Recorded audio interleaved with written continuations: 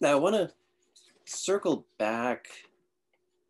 I want to circle back a little bit to the slavery question, which is like the central aspect of your book, after all, and the different forms of it.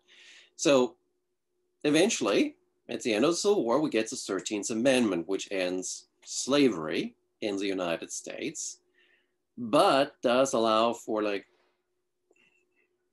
what eventually becomes convict lease systems in the southern states.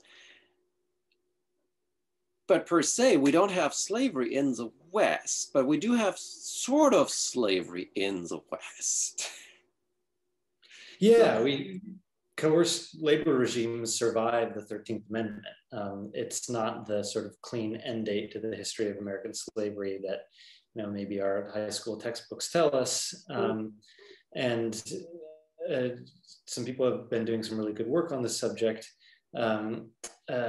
Landholders managed to hold on to their peon laborers for decades after the passage of the 13th Amendment. And they do so in sort of flying in the face of an anti-peonage statute that the Republican Party passes after the war as part of their campaign against slavery in its various shapes and forms.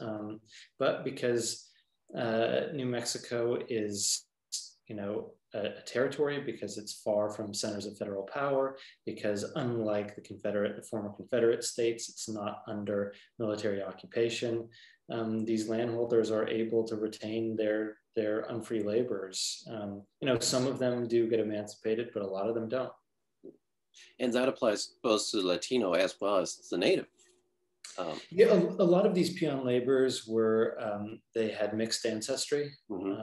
They were mestizo workers, basically indebted peasants. Right. And that sort of